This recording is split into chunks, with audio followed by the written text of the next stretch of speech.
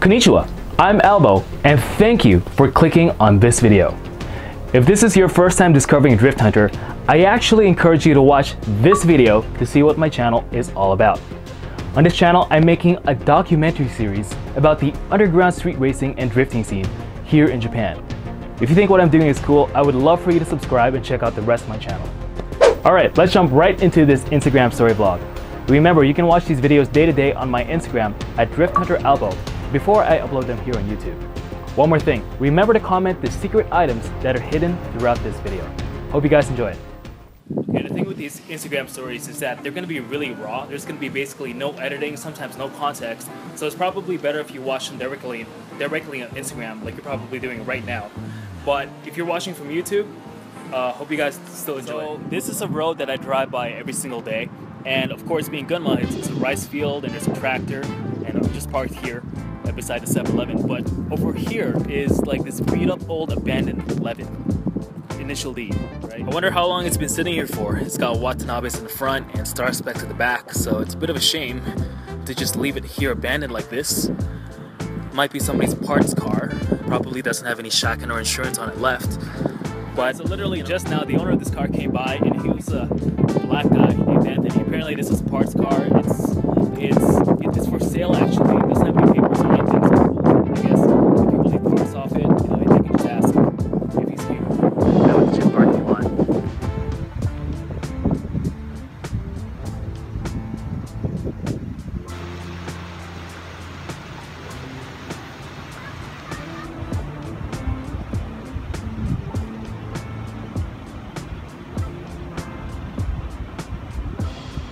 Gyms in Japan are pretty expensive, maybe like 100, 130 bucks per month. But I'm really lucky because my city gym is only 200 yen or about $2 per visit.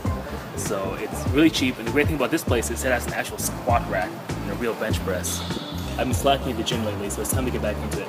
Today we're going to do bench press, and we're going to do only 80 kilograms. So got a ways to go before I get back to where I was before. But oh well.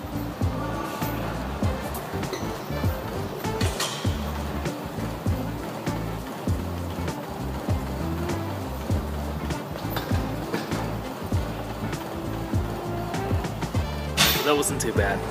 It's really important to get exercise because I basically spend most of my time sitting down and editing, and when you edit for that long you kind of go crazy, and I feel like working out helps me to release some of that stress.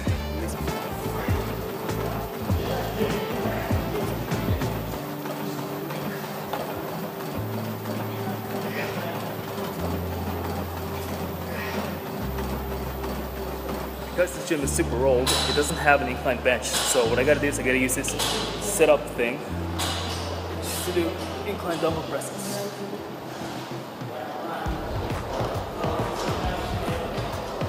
If you ask me what my favorite exercise is, I would probably say pull-ups, just because they target, you know, your whole body, well, except for your legs, and you can really build great all-around strength doing lots of pull-ups.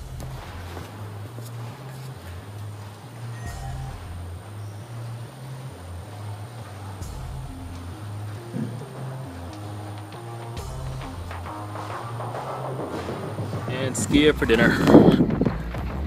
So Skia is a beef bowl place, and what I always get here is the very yummy, very tasty 3-cheese gyudon, and I always order the nami mori, which is only 800 calories. So it's really, really yummy. Plus the Tabasco sauce. So this is what the inside of Skia looks like. Skia is a favorite of salarymen and students because it's fast and it's cheap. It's tasty. And yeah, really fast. I think that's my order right there is coming already. And here it is, just very simple meal. And this is about $6. The nice thing about Japan is you don't have to tip, so this is all you have to pay. Very, very yummy. Just a quick meal. Start with some cheesy goodness.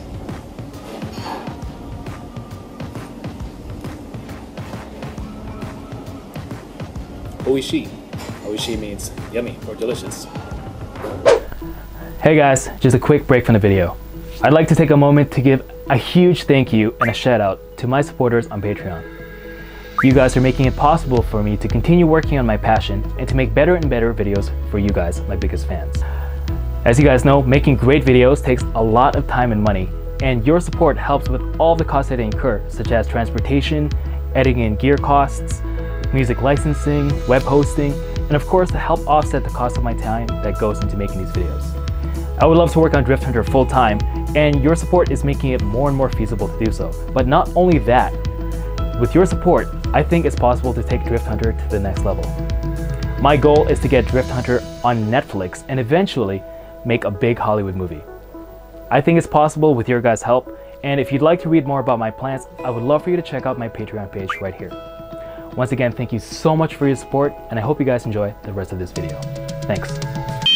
Taking some shots with my drone of the cars of Sakura, and the sound that you're hearing right now, it's low battery, so it's landing. Yep, it's gonna land. Alright, so here's the drone.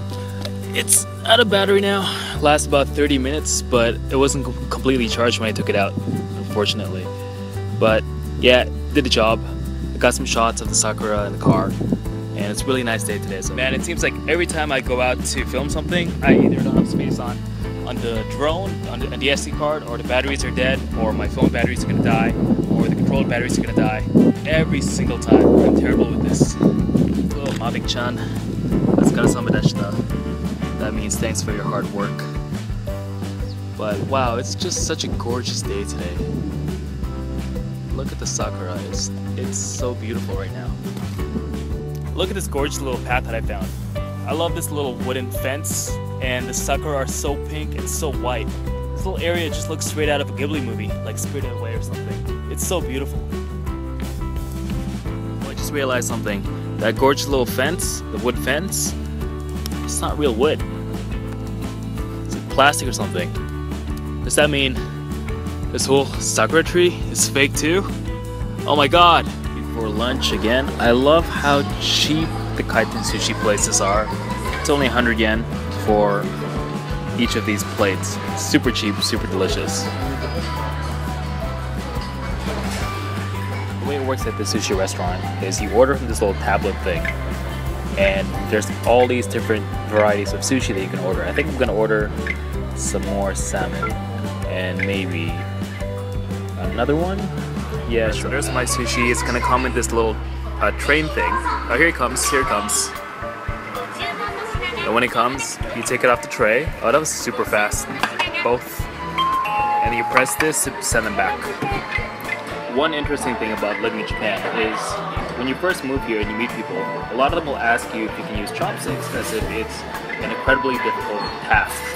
And then when you do proceed to show them that you can in fact, they're like, so the proper way to eat sushi, although to be honest most people don't really care, but the proper way is to actually dip your soy sauce, dip the fish into the soy sauce backwards like this, so the rice doesn't get so I was hoping that you guys could let me know if you're actually enjoying these Instagram stories about just like my daily life, and let me know why you're interested in them, what makes them interesting. Just drop a message into my DMs, slide into my DMs.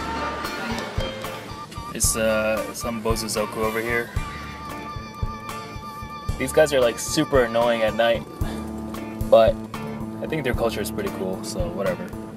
Morning guys, super rainy day today. Right now I'm just working on the Drifthunters book, and it's coming along. There's a lot to do still, gotta add the pictures and stuff. Alright, so here's actually the current draft. I'm redoing it after I had a massive crash on my hard drive and stuff. So luckily I had some screenshots, but I'm redoing it in InDesign so you can kind of see what I was going for.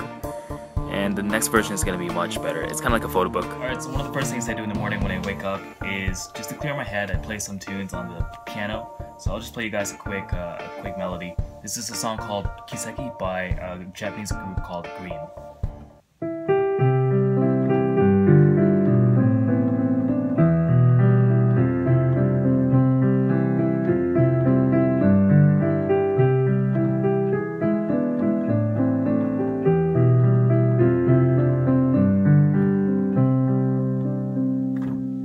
Just one more. Let me know if you guys know this one. You might know it if you're like a fan of RPGs like me.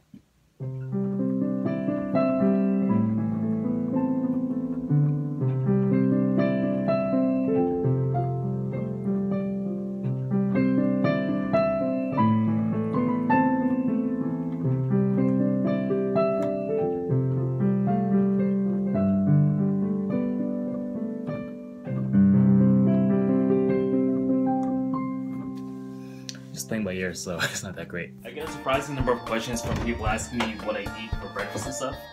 And usually I'll just have like coffee and a protein shake. Today I'm feeling some cereal, so I think I'll have some fruit granola and make a sandwich for later. I'm gonna head to the gym and I got some stuff to do. So, yep.